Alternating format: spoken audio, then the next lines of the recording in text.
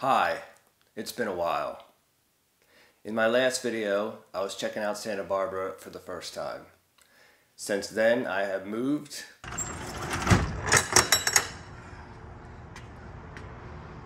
to Ventura,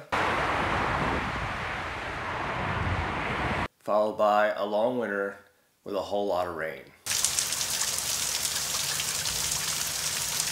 So this is my apartment.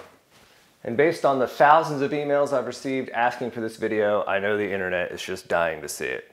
Behind me here is my main showcase collector shelf. When you walk into the apartment, this would be the first thing that you would see. Highlights the best of my DC, Marvel, and MCU collection. Topped off here, both literally and figuratively, with this Star Wars deco light. And in that direction is the living room area over there. I'm a really big fan of Star Wars, and if you don't know that about me, then you're not paying close enough attention.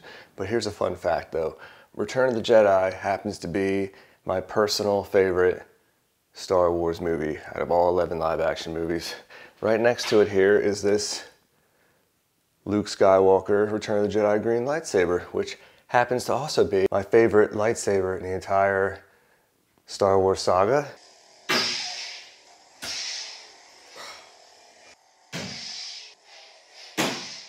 And then over here we have 3 Flash posters. And then right here I got my partially vintage stuffed animal collection. 80s. I mean, Mario been an icon since day one. He's still having his biggest year ever with the Mario movie. But you know, this is a throwback Teddy Ruxpin doll from when I was a kid. This is E.T. and I got 2 Baby Yodas. I got 2 more over here with a Slimer.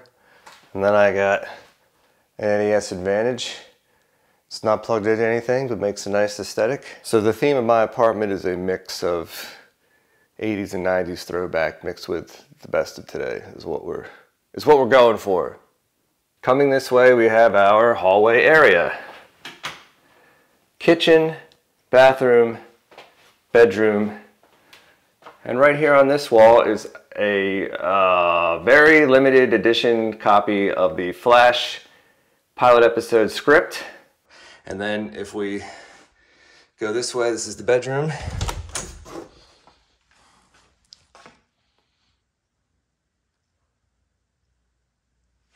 TV, bed, lighting, and plenty of closet space happening here.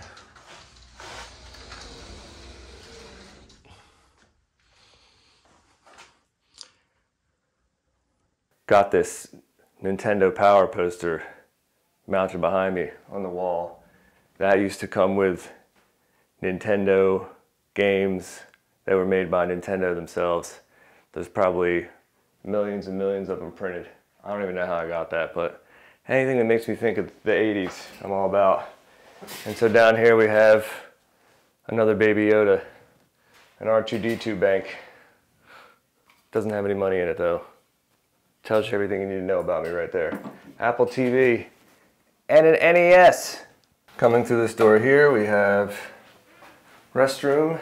And the great thing about being single and living alone is that you can hang whatever you want in your bathroom. Like this reprint of the original Star Wars poster, or this Last Action Hero classic poster that I get to see every time I come in here. Coming out of the bathroom and going in this direction takes us to the kitchen, past the X-Files poster on the right to the desk work area.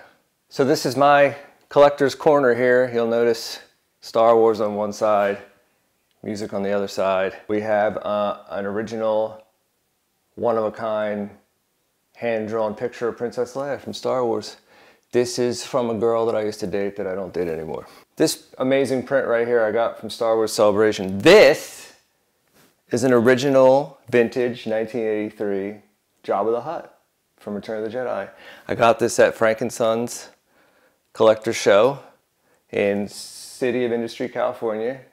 And I made another YouTube video about that, which you'll find on my channel. This bad boy right here is an original Star Wars Episode 1 Darth Maul, still in the package, introduced before the movie came out in 1999 at a retail value of $9.99. Today, over 20 years later, appreciated to the retail value of maybe $9.99 if I'm lucky.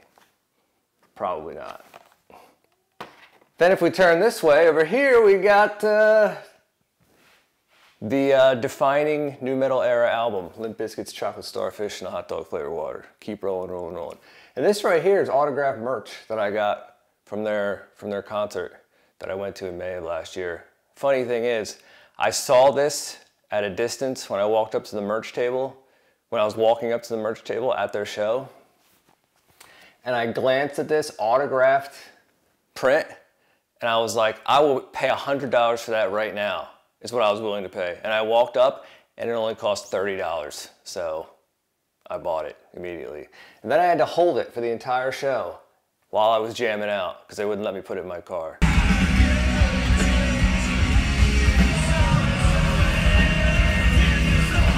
And somehow made it to the mosh pit, and here it is today. And this is the insert from Kanye's graduation album, defining hip hop at its best. So right here is where I play music from, and I actually collect vintage CDs. The most recent one I bought was The Offspring, Americana. This kid's a CD player. This is how we used to play our music back in the 90s, before smartphones. Can you believe it? Me neither. These are some of my collector's items. Mace window here just won't stand up no matter how hard I try, so I gotta lean him up against this box. Most recent one I bought is this Alien versus Predator Alien. Really cool. You know, I always buy these things and I say that I'm gonna take them out of the box and put them on display, but then I just never seem to get around to that part. And then down here is my CD collection. And there's some real gems in here. I got a totally unopened copy of Jay-Z's The Black Album, first print edition from 2003. Totally black inside and out. The CD itself is even black. Gold embossed original copy of Watch the Throne, Jay-Z and Kanye West. Also not open. This right here, Limp Bizkit's Chocolate Starfish and the Hot Dog Flavored Water, released in October of 2000, went platinum in its first week, has the hit singles Rollin', My Way, and some others. And as far as I'm personally concerned, is the defining record of the nu metal era. And this bad boy right here I picked up in Santa Barbara a few months ago from a record store. I walked in, I saw it, and that was it. I was like, sold! I actually don't even own a record player at all, which is why this is not open. I just love the band so much, and I was like, I gotta get this as memorabilia. Original 80s print, Violent Femmes debut album, featuring all their most well-known songs, including Blister in the Sun, Kiss Off, and Add It Up. Add it up, add it up. Oh, and Gone Daddy Gone. Great band. If you don't know about them, you should. Over here we have more collector stuff. I recently got this Magic 8 Ball because I love the 80s. Same reason I got this Rubik's Cube. Here's some hilarious stuff. All three of these items here related to women that have been in my life at some point. This was given to me by a girl that I used to date that I don't date anymore. This was given to me by my dear sweet mom. And this was a gift I bought for a girl, and then the girl ghosted me before I ever gave it to her, so I still have it. Down here we have more collector stuff. 3 DeLoreans, a flash hat, and some really awesome hard to get shoes. And then over here we have none other than Emperor Palpatine himself. That's a mask. It's a pretty nice mask. Got it from Walmart, believe it or not. Darth Vader, Boba Fett Slave 1, the Infinity Gauntlet, and a Deadpool Funko Pop. That's a quick tour of my apartment, highlighting just a handful of the cool things that I have. I actually have a lot more cool stuff that could be shown in future videos. I'm Jeff Roche. People call me The Man Strikes Again. Thanks for joining me today.